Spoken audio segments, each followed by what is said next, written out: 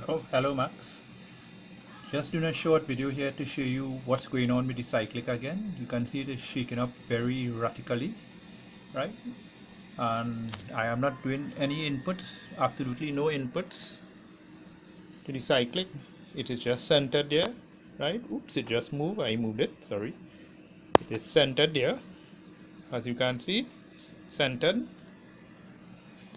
And there it is, moving erratically for itself, right? Sometimes it started to jump crazy. The aircraft was totally out of control without any inputs. The collective on the left here, I'm moving it. It's working. You see the helicopter goes up. But right now I'm not getting the problem. The problem happens just as same thing. That keeps jumping up erratically. Sometimes it works, sometimes it does not work. So that's where my frustration is.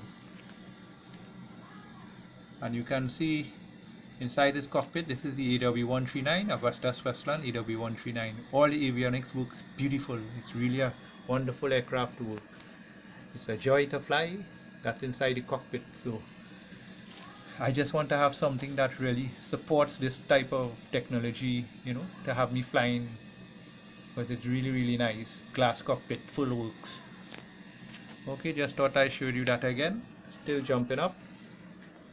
No movement on the cyclic. There it is, steady. That's a cockpit view there. So I have no control over that or my collective. From time to time the collective does the same thing, crazy, just keep moving erratically.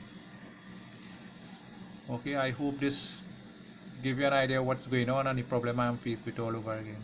Take care, Max.